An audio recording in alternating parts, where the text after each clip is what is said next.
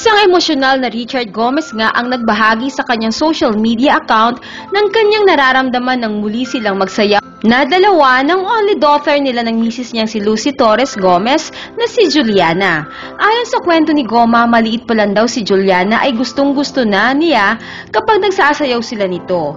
Iyon daw kasi ang pagkakataon kung saan nayayakap niya ito ng malapit sa puso niya.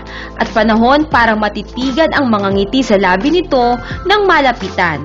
At masabi kay Juliana kung gaano niya ito kamahal. Isang di mapapantayang sandali nga daw ang mga ganitong pagkakataon sa relasyong mag-ama nila ni Juliana.